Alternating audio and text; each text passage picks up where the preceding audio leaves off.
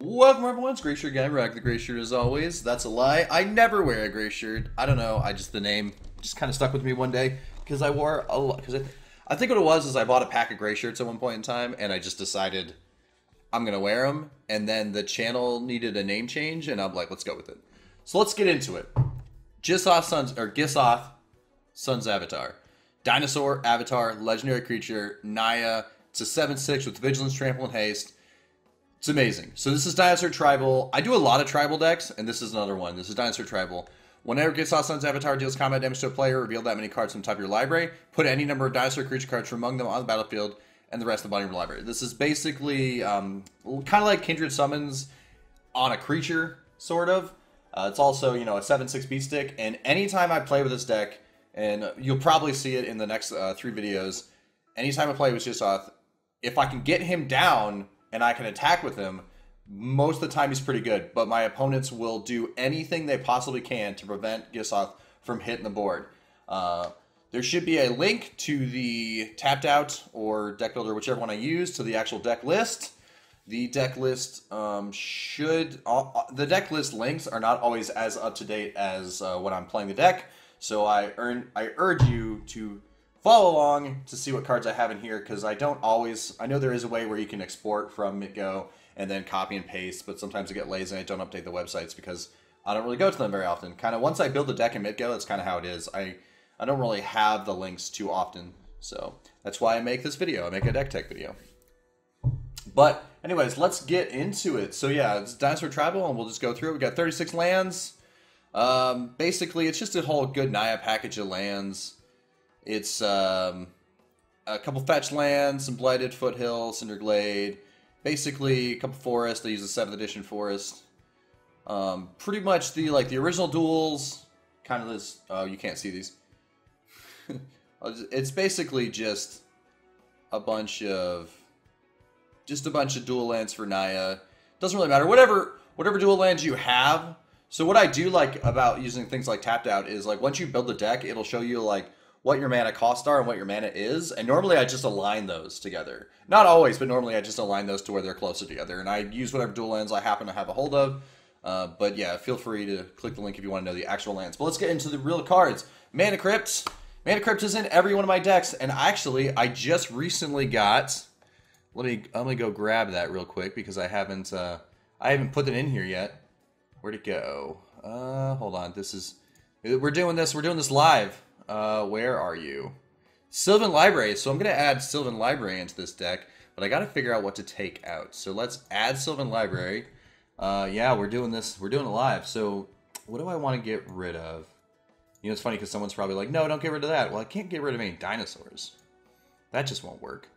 It's a good question. I kind of like Hallowed Burial, though. What do I want to get rid of? You know what?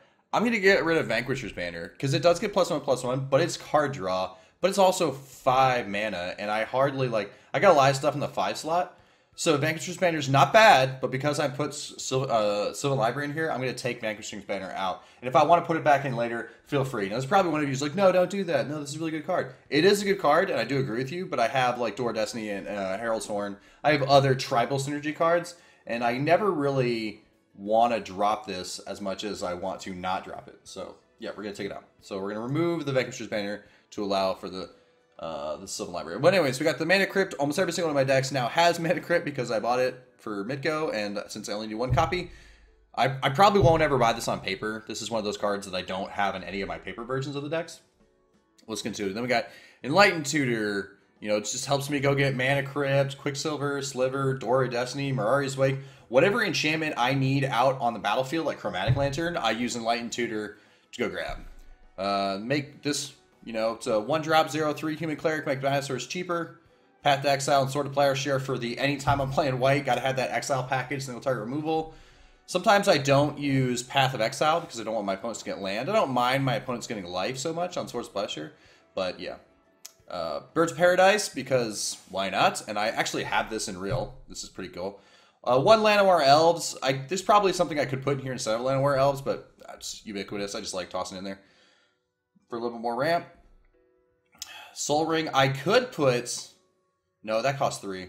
There's another creature that makes 3 mana. Odin Huntmaster, make dinosaurs cheaper. Raptor Hatchling, try to drop a dinosaur early.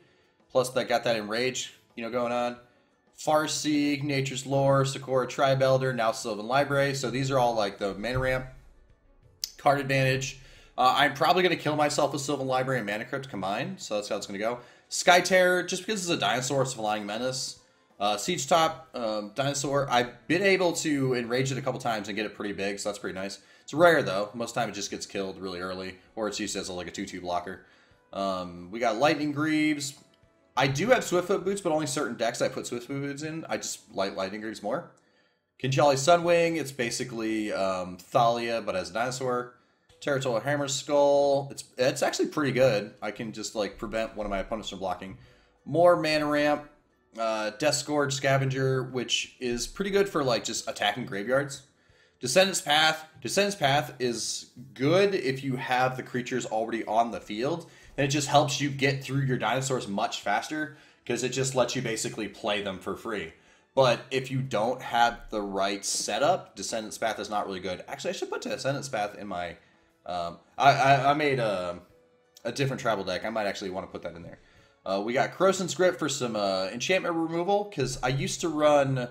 What was that card? Aura Shards a lot. And Aura Shards is not bad. It's just Aura Shards is...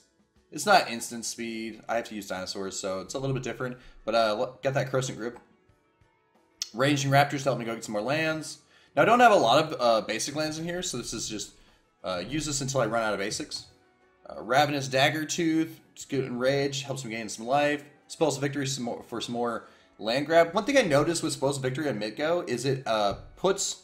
It doesn't say on the card that they come into play tapped, but it puts them into play tapped. So I don't know if this is like on the original card.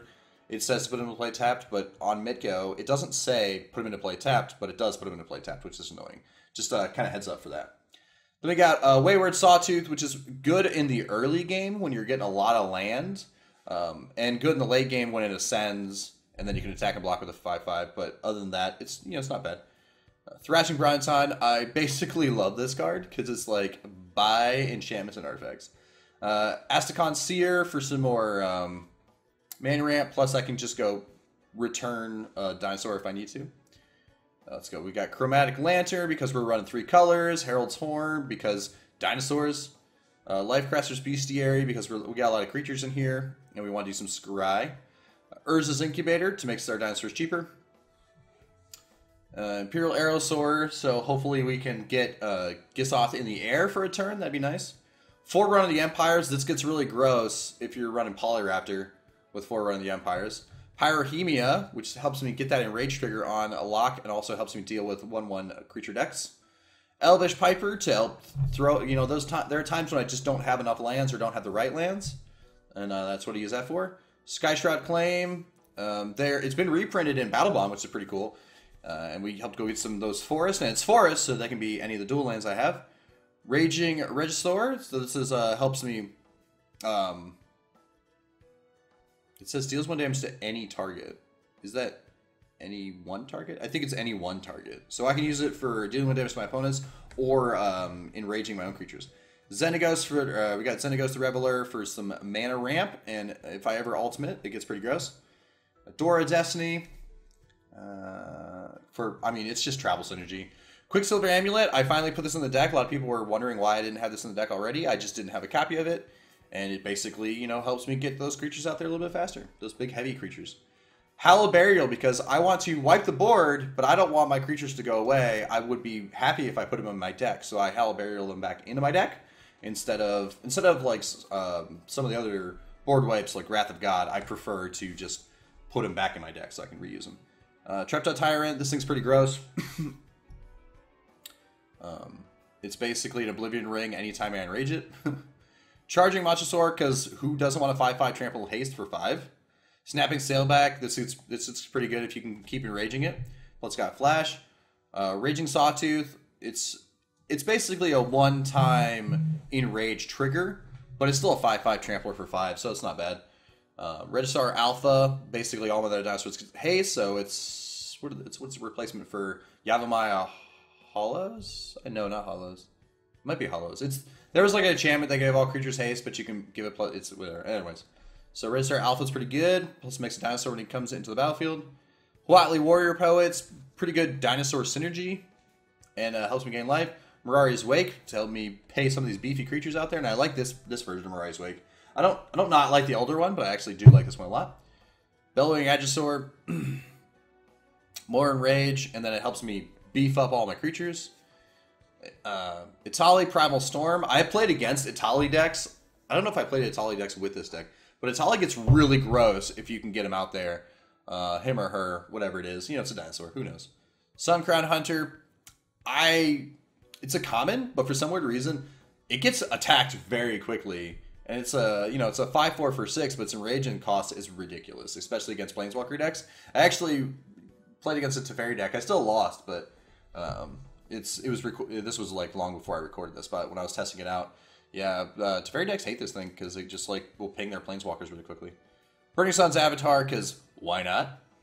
Carnage Tyrant because Carnage Tyrant I think I might want to put Carnage Tyrant in just every green deck. Just be like, you want a 7/6 non-counterable trample hexproof dinosaur? Yes, I do. Goring Ceratops gives all my creatures get double strike whenever it attacks. Silverclad Frostod basically just destroys stuff when I hit the enrage, and you can get with Pyrohemia and stuff like that, you can get the enrage going. Kidra Summons, it's basically Gishath, but Kidra Summons. And let's get over the last end of the package. Zetalpa Primal Dawn is ridiculous. Waking Sun's Avatar is a board wipe for non-dinosaurs. Polyraptor is to try to go infinite with enrage triggers. Zakama, I want to cheat Zakama out. But once you have Zakama out, it's really hard to like defeat a 9/9 Vigilance Trample Reach that has all of these keyword abilities. And Gotley Primal Hunger, try to always just pay 2 mana to get this guy out. But yeah, it's pretty much a huge dinosaur 12/12 trample. And that is the deck tech. I hope you all enjoy, and let's get into some games. Have a great day. See y'all around.